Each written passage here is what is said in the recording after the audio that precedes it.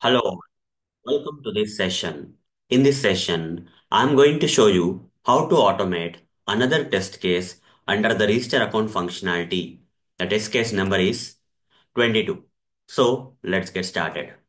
First, let's understand what the test case is all about. After that, okay, I'm going to show you how to automate this particular test case.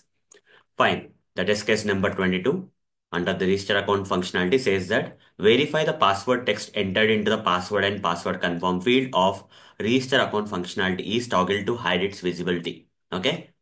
We need to verify that the password text that has been entered into the password and password confirm fields of the register account functionality is toggled to hide its visibility. What does it mean? So we need to open the application URL as per the steps and all those sub and all. Just open the application.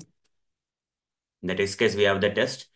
And we need to go to the register account page. As per the steps, we need to click on my account drop down drop menu and then select the register option, so that we'll be taken to the register account page. And then we need to enter some password text into the password and password confirm fields. Okay. Then we need to enter some password text into the some text into the password. Okay. Whatever the password you want to provide while creating this account, you enter into the password and password confirm fields. Let's say I'm trying to enter 1, 2, 3, 4, 5. But you see, the password is toggled. The visibility of the password is toggled here. Okay, it's not visible. Because password is something sensitive, right? Okay, this is not a text box field, it's a password field. Okay.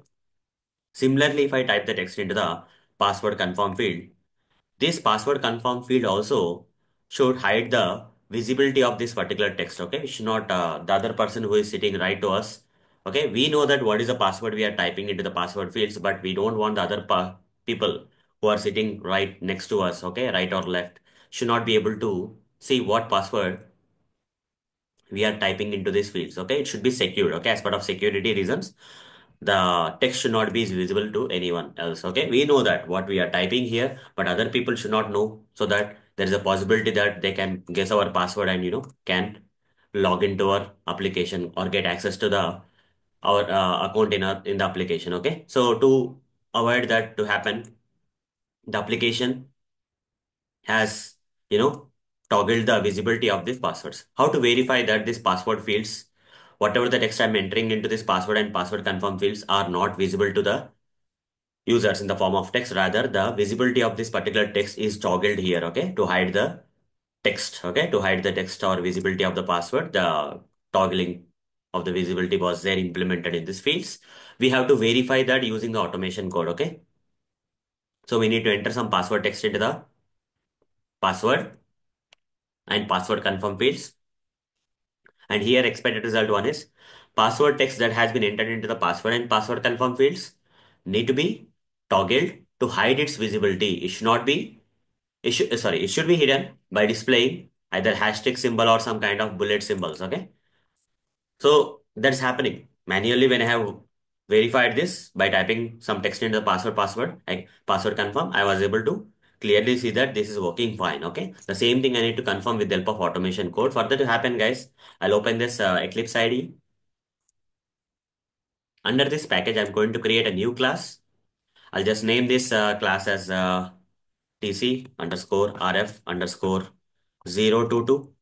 With main method, I'll create, or we can create with the help of test-ng test method also. So in the previous test, we have used test-ng test method. So we'll continue creating the test-ng test methods instead of the main method. I'll delete the main method, guys. I'll delete the main method and create a one sample method. There is some method public void verify uh, visibility visibility toggling of password fields on. You can give any bigger name, not a problem. Okay, register account. Okay, register account. Like this, give some understandable name for the method, and this provide this method with at the rate test annotation. Over the mouse on this at the rate test annotation and import this from test.ng library, and here write down WebDriver, WebDriver. Just increase the font a bit. WebDriver driver is equal to new Chrome driver.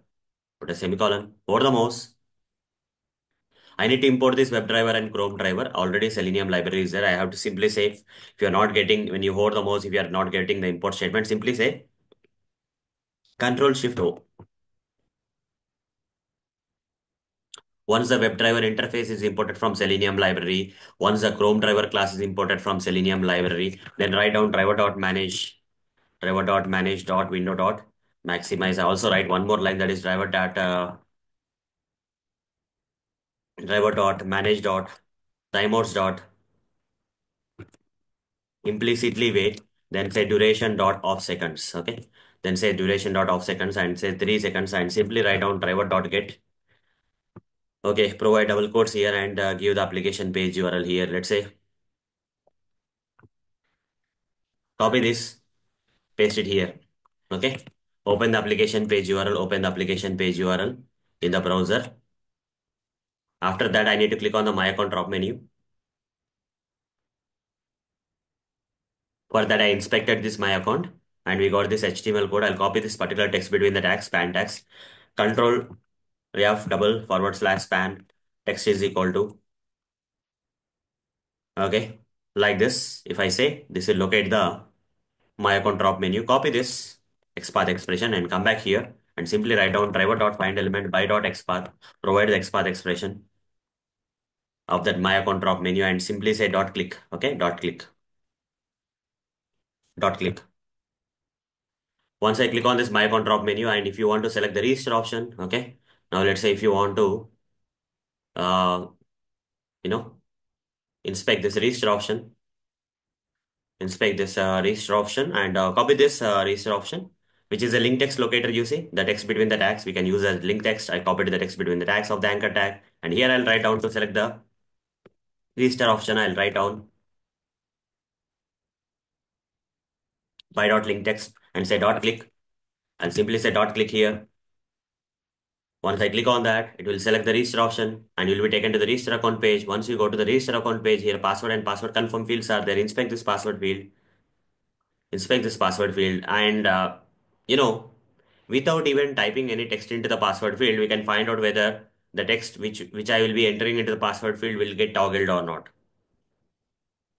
How to verify that, guys? If I inspect this password field and in the HTML code, and in the HTML code, if you have the type as password, okay, this input type, if it is text means the text will be visible here. You see, if I inspect this telephone field, here type will be, type is some telephone number is there. Inspect the first name field, otherwise type is equal text is there. Okay, that means whatever the text I enter, it is visible here because the input tag name having the type attribute value is text. Okay, for most of the fields, the type text will be there.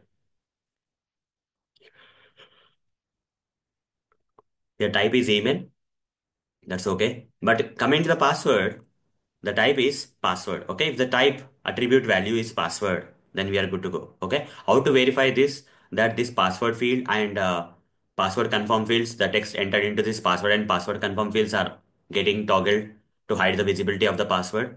Once I enter the text visibility is getting toggled to hide its visibility to other people surrounded by you, right? So instead of that, we are getting some asterisk symbols or some dot kind of symbols. For that to come, the developer of this particular fields should, okay, create these fields, okay, should build these fields. In the HTML code, they have to write type is equal to password should be there, okay. For these fields, the type should be password for that to happen, okay. So how to verify this password and password confirm fields, that text entered into these fields are, toggled visibility. The text entered into password and password confirm fields is toggled the visibility to hide the password from the other people. If the input type of this, but if the field type is input and whose type is password, whose value of the type attribute value is password, then we can confirm that. Okay, so further to verify, guys, I'll just copy the id attribute value of the password field, id attribute value of the password field to locate the password field, and here write down, okay, here I'll write down asset dot asset equals asset equals expected is what is the expected one? Expected is type should be password is expected. Okay, type should be password.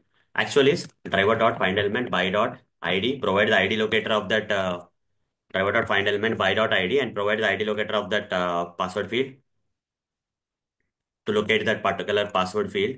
I'm just giving that, and here I say dot get attribute, get attribute command, and here provide double quotes. Okay.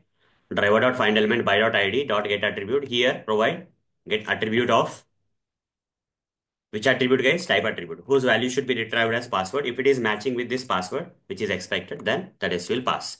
Similarly, one more assertion for this password confirm field the same way. Just copy the same line, guys. Copy the same line. Assertion should be same. The assert statement will be same. And here password will be there. Here driver dot find element by dot id. Input confirm will be there. Input confirm will be there. Copy this input confirm and say get attribute of type. So when you retrieve the type attribute value of the input confirm, you should get the password. If they both match, you're good to go. Finally, I'll say driver.pit.